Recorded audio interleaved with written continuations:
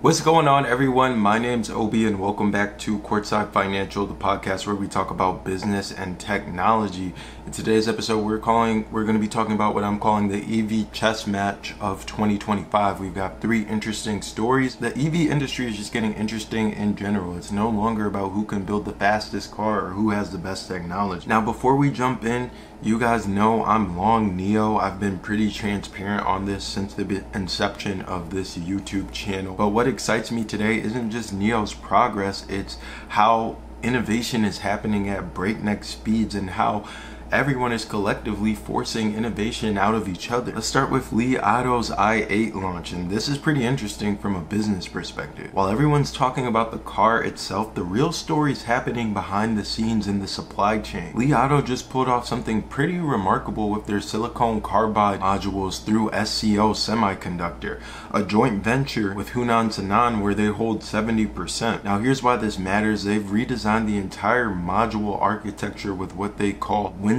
areas, essentially shorter electrical pathways that reduce energy loss by 1% beyond the standard 6% improvement silicon carbide already provide. Think about that for a second. On a 100 kilowatt hour battery, that's 47 additional kilometers of range just from smarter engineering. But here's the kicker. Most companies won't attempt this design because, as SCO's general manager put it, different materials in the window area create stress under high pressure and temperature conditions.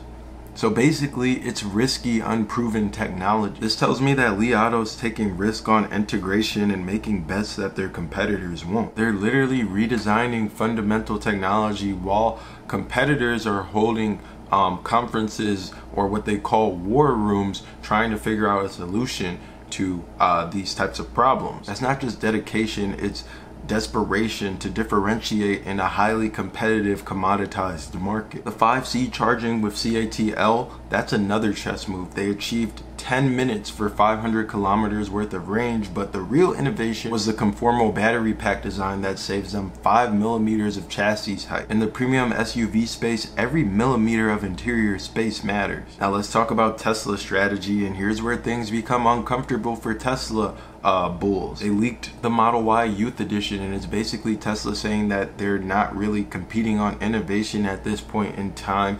They're competing on price. So what did they cut with this variant? Well, everything.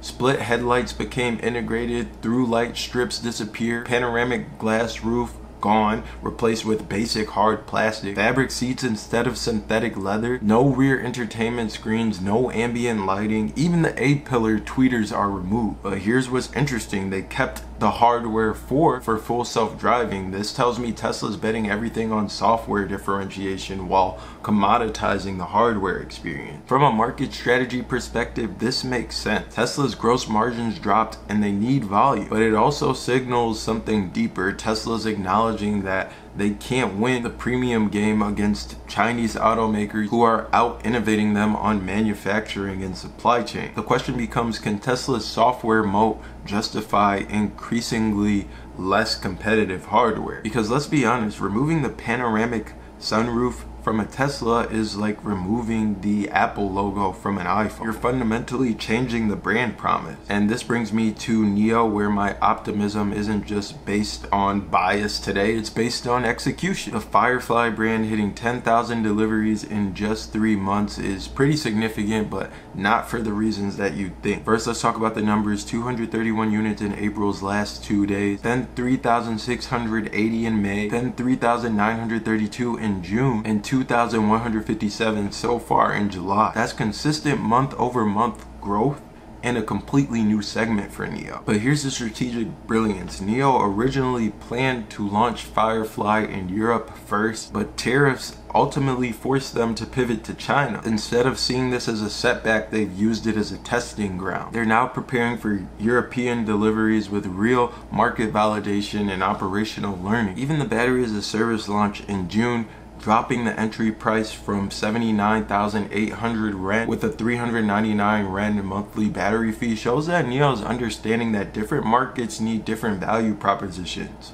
They're not just selling cars, they're selling mobility solutions. William Lee confirming that European deliveries will begin soon with plans for 20 overseas markets by year end tells me that NIO's playing a different game entirely. While Li Auto fights supply chain battles and Tesla cuts costs, NIO's building a global ecosystem. So what does this all mean? We're watching three completely different strategies play out in real time. Li Auto is betting on engineering experience and innovation. They're trying to out-engineer the competition with silicon carbide modules, LiDAR, and 5C charging. It's risky, it's expensive, but potentially game-changing. Tesla's betting on software differentiation while commoditizing hardware. They're essentially saying our cars might be more basic, but our AI will be superior. It's a dangerous game that could backfire if competitors obviously catch up on software. NIO's betting on ecosystem, service, and differentiation. Firefly's success isn't just about the car, it's about battery swapping, it's about battery as a service,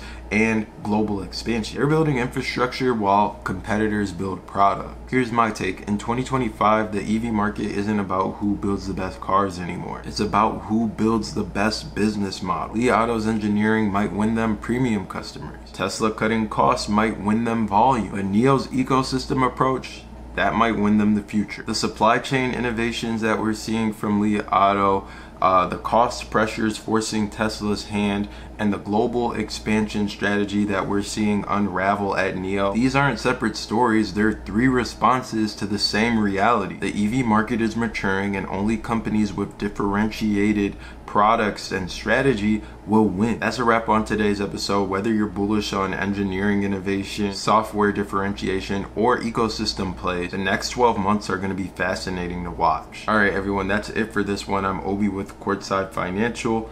In the market, just as in a basketball game, winning isn't necessarily about who has the flashiest moves. It's about executing when strategy matters most.